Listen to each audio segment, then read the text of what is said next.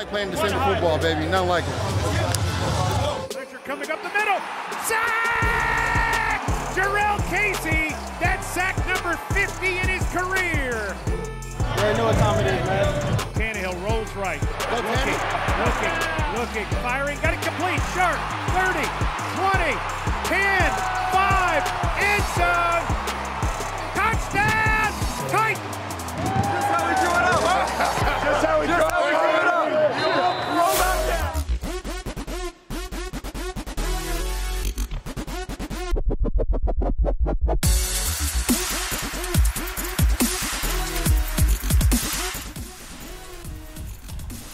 Welcome to the Christmas Eve edition of the Mike Vrabel Show with the head coach. I'm Mike Keith. Merry Christmas, everyone. Merry Christmas, Coach. Merry Christmas. Glad to be with you tonight and ready to talk about this football team that has a big week ahead of it. Everybody excited here at St. Thomas Sports Park, knowing if you go to Houston and win, you go to the playoffs, the challenge right in front of you. Sure. And that's as soon as that game ended, we're in a playoff mentality, because when you win in the playoffs, you play again the next week, and when you don't win, your season's over. And that's where we're at right now. We're going to prepare to go out there and win the football game, just like everybody else does every week. But, we just got to tighten things up and continue to move forward and keep doing the things that are helping us and eliminate the things that are giving the other team advantages. 2 days ago at Nissan Stadium, you played a football team that's very talented in a game that did not matter toward your playoff standing, but goodness, your team certainly played it like it mattered for everything, and that has to make you very proud. Sure, it does, and I know that there's some, things get said in the media, and, we have to make decisions as coaches when you get into some of those situations. But our guys came out, they started fast, they executed, they understood, and they executed the game plan against a very good football team in all three phases. And then there were times where we didn't, and you saw that kind of happened in there toward the end of the first half and then the beginning of the second half. But we kept battling, and we got it back to 3, and we've got the football there late in the game, driving, hit a play, unfortunate, the situation with Khalif. And then again, we just weren't able to get a stop there to keep them to a field goal. Let's take a look now at Mike Vrabel's six-pack from the New Orleans game. As the coach mentioned, a fast start coming courtesy of Ryan Tannehill and Jonnu Smith. It's a 41-yard score. Yeah, it takes everybody here. We hard sell run action. You see Roger coming there and getting a good block. Great timing, and then Jonnu really turns it up and looks like AJ out there running. I'd rather him not reach the ball over there at the goal line, but the sell there, and then to be able to get, blocking downfield and Jonnu taking care of the football and getting vertical north and south. Do you think Jonnu's speed surprises defenders? I think it probably does. I mean, he's got very good power, straight line, speed, and then once he gets rolling, he's hard to tackle.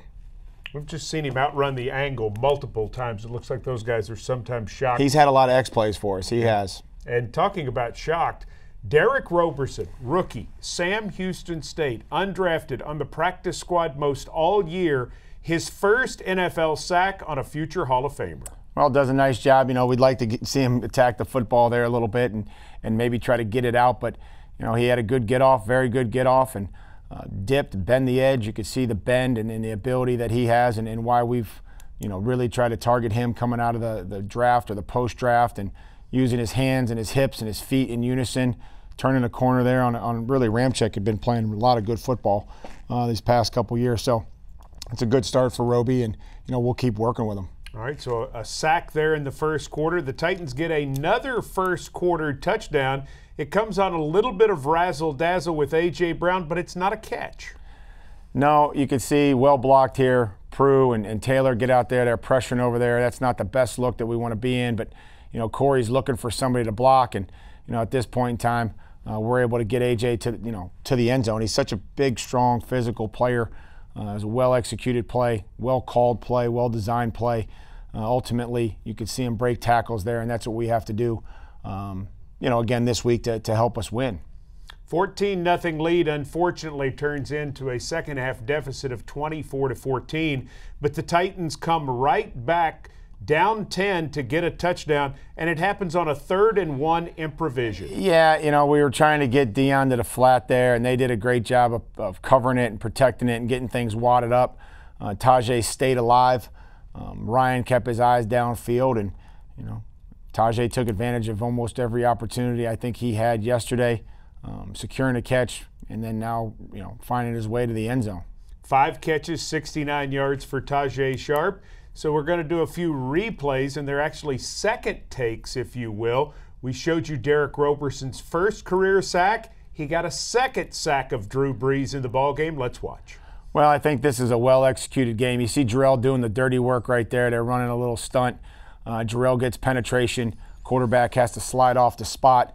You'll see Brees here work a little bit to his left and then right into Roberson. So, anytime we're doing something with more than one person, we're going to need the teamwork and the communication and the details, and that's what happened right there. So Roberson finishes with a couple of sacks. Tajay Sharp finishes with a couple of touchdown catches. This one as he works the back line for his quarterback. Well, you see the 3-man rush. Ryan understands that. He comes. He probably takes a hit there that could have been penalized. But again, who am I to judge the player putting his helmet in the quarterback's chin? But again, Tajay working the back line, great extension, and getting both feet down, going to the ground, securing the catch, making sure that the ball survived the ground. And that's one thing you really like about Tajay Sharp. Those plays come from work and practice, and very few guys work harder at his craft than number 19. And he does. And again, we're going to try to continue to reward players that work hard in practice and take advantage of their opportunities. When we come back, it's time for our Bridgestone Clutch Performance Play of the Game. That and more coming up on the Mike Vrabel Show.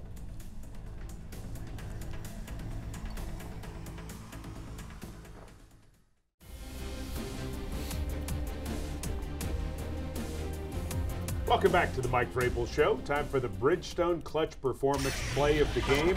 We give it up to number 99, the 4-time Pro Bowler, Jarrell Casey, with his 50th career sack. Well, you can see him doing the dirty work here. He's going to pick. He gets a great pick. Roby comes around. Now the center's got a choice. What's he going to do? Is he going to come off on Roby, or is he going to stay on Jarrell? And, that's how you get the old 2-on-1. You see Jarrell with the penetration and, continue to push forward the pocket. The center makes a decision, comes off on Roby. He's able to finish there with a huge play on 3rd down. Jarrell Casey, a leader on this football team. Captain. A guy who's had a tremendous amount of buy-in since you've become the head coach. Sure, and I can't say enough great things about Jarrell and our other leaders on this football team. To continue to carry the message into the locker room, outside the meeting rooms. I'm excited and I enjoy coaching them every week. Yeah, Jarrell Casey, something else. A big part of the Titans and the community. I mean, he's done so much for this organization. Hard to believe he came here when he was 21 years old and he's now 30. Time flies when you're having fun. They got a couple more. They brought a couple more people with them. Yeah, with the new kids and everything. It'll be a great Christmas. That's exactly right. Let's take a look now at our Delta Dental Guess the Titan. We go from one of Coach's favorite parts of the show to one that Bridgestone to Delta. Can sometimes frustrate. Well, Delta Dental, they're wonderful people, Coach. They just have a hard game. They have a hard game. They do like to work you over just a little bit. Can you guess this Titan? I don't know. I don't know if I have that one. I'm going to have a little water. Okay, well, we'll take a break. I get a few minutes to think about it. We'll give you a little time. Stay with us.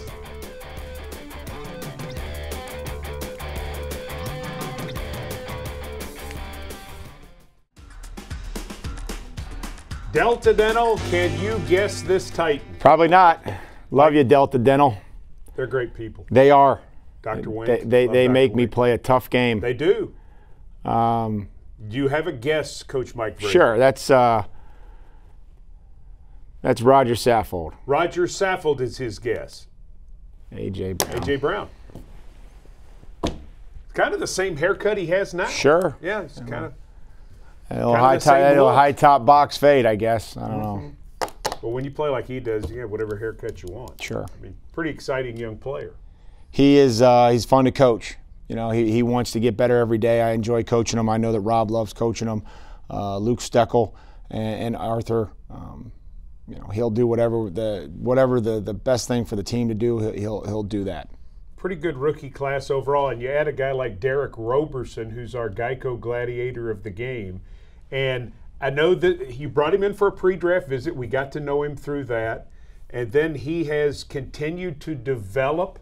Looked like he was going to sort of take a redshirt year on the practice squad, and instead he's now already helping your football team. Yeah, and again, that's you talked about it. We had identified him early on. He was ended up at a small school, and again, sometimes they don't get all the seasoning that they need for this league, but they have talent, they have ability. John and I went and worked them out, and we really targeted them, and we were able to get them here. And we've been excited. Shane's done a great job. Ryan Crow's done a great job of working with him, every day.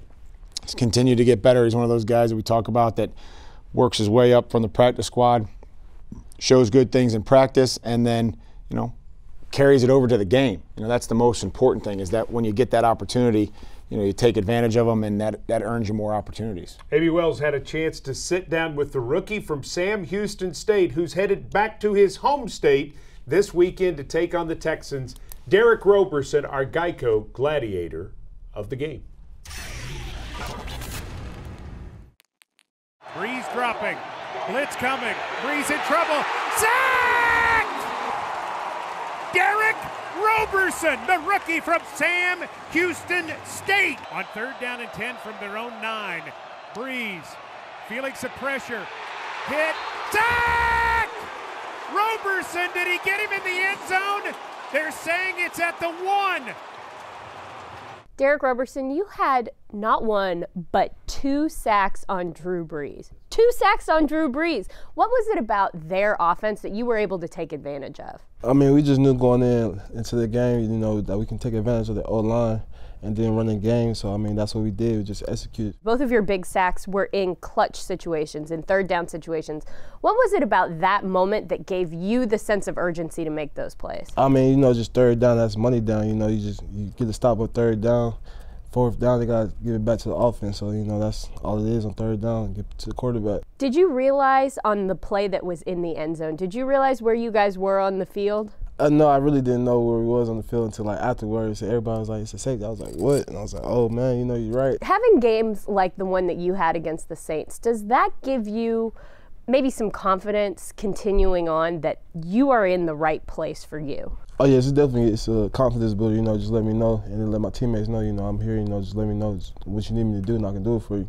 What is it about Dean P's defense that is so well suited for you? Just, he blitzes a lot, he brings a lot of pressure, and, he puts good dudes like me who's in good opportunities against the quarterback, so perfect for the defense. Being a part of this Titans defense that has such a good mix of young guys and veteran leadership, how has that helped you kind of evolve throughout this season? Oh, man, it helped me a lot, tremendously, especially throughout OTAs and then training camp, then being with the vets, they tell me, just calm down, do this, you got it, especially just hearing it from, Wood, Cam, Kamale, just telling, they always in my ear, so, just them being, good support is real helpful. For you making the switch from undrafted free agent to them being on the practice squad to them being on the active roster, what has been the biggest adjustment for you throughout this season? I mean, just been staying ready, staying in the playbook, staying in tune with the meetings and all that. Just, you never know when your time's going to get called. How do you keep up that confidence? Really, just stuff like that, you got to just brush it off and just on to the next day.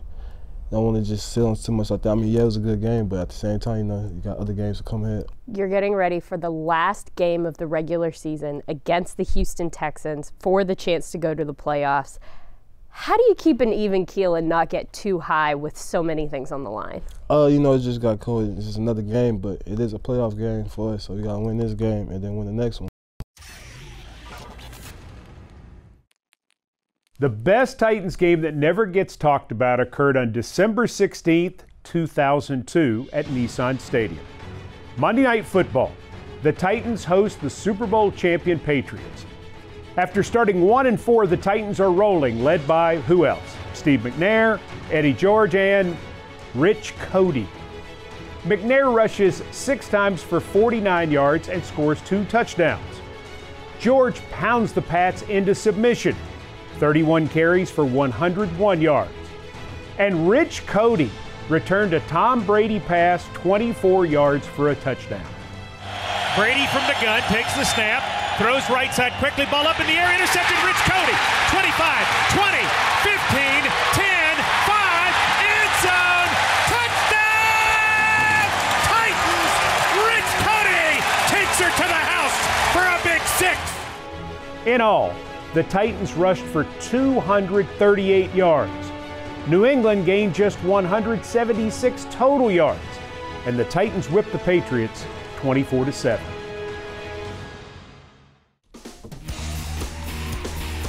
We love to feature a lot of the things on this show that the Titans do in the community, especially love to feature the things the Titans do in the community by promoting high school football. And one of the great things that this organization has done for over 20 years now is name a state coach of the year. There's a coach of the week program, and then at the end of the season, from that list of coaches of the week, we pick a Tennessee Titans coach of the year. This year, Sean Witten from Elizabethton, the state champions. Josh Corey there from the Tennessee Titans staff. He is the director of high school football and football outreach for the program for the Titans. And Sean Witten there, and if that name sounds familiar, it should be. Yep, it's Jason's brother, much better looking version than Jason there. But you mentioned Josh Corey. He does a great job with our high school program and relations. We want to continue to grow our coaches clinic here in the spring. That's something we really enjoy. I remember playing against Jason and being in Pro Bowl and saying, talking about his brother, and he told me he was a high school football coach. I never thought I'd be in a position here in the state of Tennessee that where the Titans are honoring him some 15 years later. But what it means to high school programs to have a tie-in with a professional football team, just that rub, that acceptance, it's a big deal to those programs helping to grow the game. Well, that's where it is. That's where it starts. And we need more players from schools to come out for the game, enjoy it. There's a lot of positions. There's a lot of positions that kids can play, and there's a lot of great high school football coaches out there to help mentor those athletes. Like Sean Witten from Elizabethton, the state champions in 4A. Congratulations to everybody in Elizabethton, and especially congratulations to Sean Witten, our Tennessee Titans High School Coach of the Year. When we come back, Mike Vrabel's keys to success in winning a game and making the playoffs. It's a big one. Stay tuned.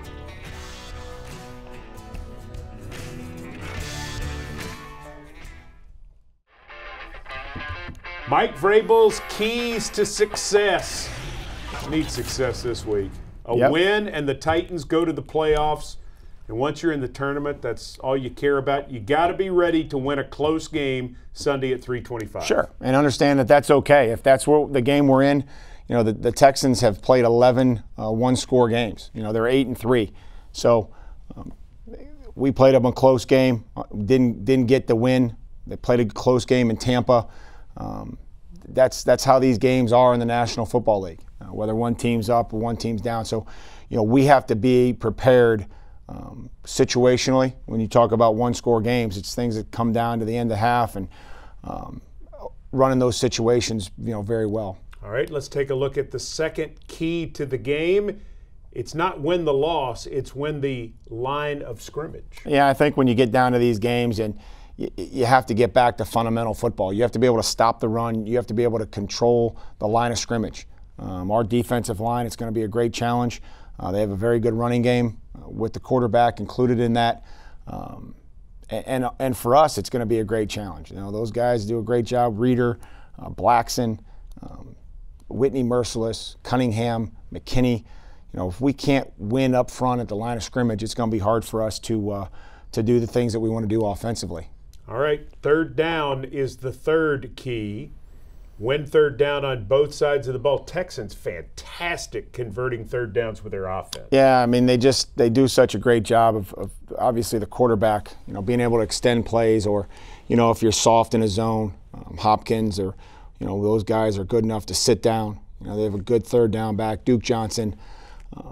So it's going to be important that we get off the field on third down, and then also we're staying in those third and manageables. We had too many third and longs last week. We know that that's not the recipe for success. So it'll be important for us to continue to keep it in third and manageable and then convert. Titans have gotten considerably better on third downs on offense over the last month. Well, since the bye week. I mean, we made a conscious effort. We had talked about how many 3rd and 7 pluses we had. It's a third of our third downs were 3rd and 7 plus, or 2/3, excuse me. We've probably flipped that number, and therefore, just by doing that alone has increased our percentages of converting third downs. I want to remind everybody this game has been moved to 3:25. 3:25, the Titans and the Texans from NRG Stadium. We will be on the air on Titans Radio with Titans Countdown at 2:30. So we'll know early Sunday evening, Titans win and they are in. And that is what we want to see. That's what I want for Christmas. That's what I want too. For the head coach, I'm Mike Keith. Merry Christmas, everybody. Thanks for joining us.